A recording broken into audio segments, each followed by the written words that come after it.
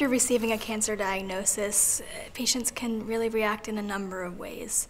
Some ways that individuals react are having fear or anxiety or sadness or stress or anger. Individuals can have these reactions for many reasons, and other individuals may feel a sense of helplessness or lack of control over the situation. It's okay to experience these emotions. It's very normal to have these emotions come up. There's also no right or wrong way to react during these situations, and everybody has a very individual reaction.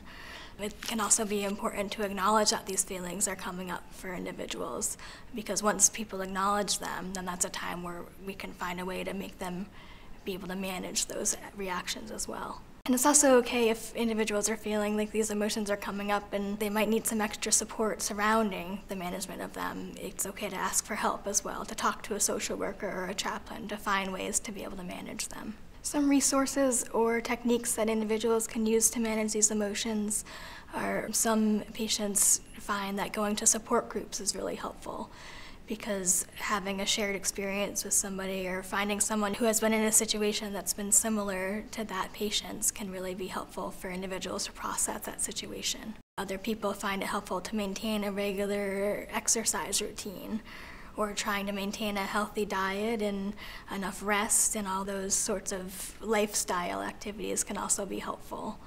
Other individuals find it helpful to speak with a social worker or a spiritual counselor, if that can be helpful as well, to help them manage some of those emotions. And other people find it really helpful to get a lot of education about what the diagnosis is, what the treatment plan is, and also speaking with the oncologist as well to understand their perspective.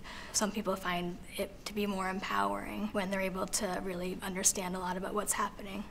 There's also meditation and mindfulness that some individuals find helpful. Remember that there's no right or wrong way to react, and that everybody has an individual experience and an individual way of processing a situation, such as a cancer diagnosis. And social workers and chaplains are available to work with individuals to be able to connect them to resources, whether it's emotional support or practical support, so that they can manage some of these emotions and continue maximizing their quality of life as they're receiving their treatment.